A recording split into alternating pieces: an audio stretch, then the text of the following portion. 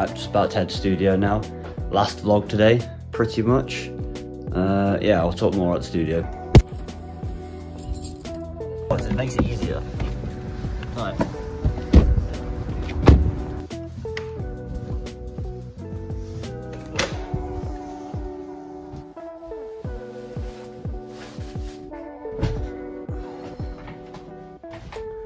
Right, last vlog today. So, vlog 60. It's been pretty mad, to be fair. I'm just gonna load up the computer now, and then we'll go through pretty much the new plan and everything I've been doing. But yeah, pretty mad. Pretty much done this for, well, I'm gonna say it's been a bit longer than 60 days because obviously there's been some days that I've missed, like the last 3 days that I have missed. I'll explain in a second, but.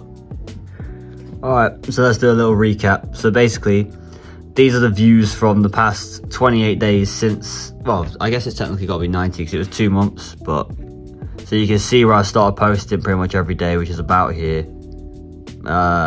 Maybe a bit before? Yeah, maybe a bit before that, and then, yeah, about 1,300%. So it's done alright, like, my throat is fucked. Right, so as you can see, basically, some got 1,000 views, some did alright, but overall, it definitely got some attention. Nearly got me like 500 subscribers, I think, in total with those vlogs. So it's not too bad, not too bad. It'll always be there, but I mainly do think it'll be valuable once I have, you know, made it, so to speak, or I've got more of a following where people can go back and really look at the like nitty-gritty shit that I did. Like, obviously, to be fair, recording daily is quite difficult to really capture your day, especially with some of the bits that I can't show or stuff like that, or like bits that is like I don't really want to get on film, or I don't want to, you know what I mean, or it's like admin-y stuff. That's the main thing. Or it's like where I'm actually doing stuff on the computer, where it's like it's a bit boring.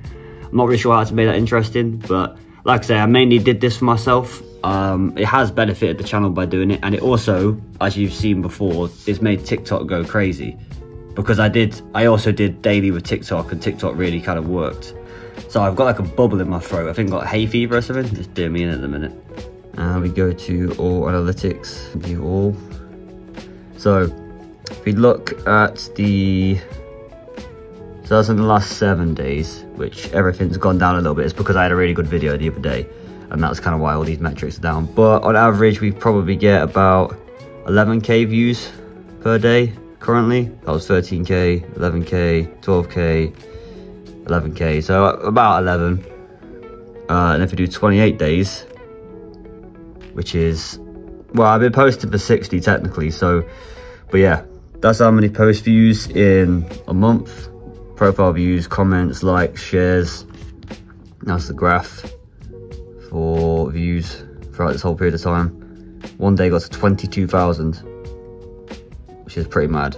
So 60 days, yeah, you can see where I started posting every day. So the whole point here is to take away anything, just start doing it. I didn't feel ready doing any of this. Obviously the YouTube didn't blow up massively, but the TikTok, I've gained nearly 1,500 subscribers in that followers during this time, and got way more engagement. I actually have like certain people that comment back on the videos. I've made more music connections from it. I've started giving away free things and making an email list and growing that. So just by starting and doing, rather than procrastinating and just sitting there, I've got things done. Yeah, it was hard, and I'm still going to continue with TikTok daily. That's not going to stop. YouTube will. But the new plan with YouTube is to basically 1 tutorial a week, definitely. And then I'm still going to record my day-to-day. I'm still going to record that, but put it into a weekly thing, so it's better edited. And then go from there and see kind of how that's like, and see if I can do better that way. Because one thing about the dailies, I hated rushing it, because sometimes I'll be doing so many different things. Because obviously if you're making beats, having to make content, having to wear all these different hats, it takes away from everything else. But just wanted to add as well that obviously doing all this stuff, doing all these challenges and bits, like, it's a lot of work. It is hard. And if you do want to do it yourself and you just want to get out there and get things done, then it's probably going to take a lot of sacrifice. I know a lot of people procrastinate and they struggle with getting things started because there's so many things to do when you start, you know, but honestly, the best advice is to just start. I might do things a bit unhealthy, I'll be honest. I do prioritize work over a lot of different things. I sacrifice a lot of things socially, and that's just something I struggle with. But at the end of the day, you've got to ask yourself, do you really, really want it? Because the main reason I do what I do now is so that I don't have to do it as much when I'm older. Whether or not I'll actually stop, I don't know, because I'm very ambitious. But that might go away when I achieve what I want to achieve, but who knows? All I know is that I've got to work very hard now, because if I don't work hard now, then by the time I'm 30 or 40, I'm just going to have to do it anyway. Otherwise, just live that 9-to-5 lifestyle, and I don't want that. I don't think anyone truly wants that. So, you know, put in the effort now. Not necessarily don't just have to be music. That can be anything you're passionate about, really. I think if you're passionate about something, you should work hard at it now and take risks now, rather than just waiting around like what I just said to you, like 40 years old or something like that, and then think do it then, because you will have so much more responsibilities. You might have children, you might have a house, you might have girlfriend, wife, boyfriend, whatever it is. And I don't know, a lot of people don't understand it, especially if you're similar age to me. You're 25, like I'm 25, or, you know, a bit younger. All the younger people probably won't understand it, won't understand what you're doing. Even your family might not understand what you're doing.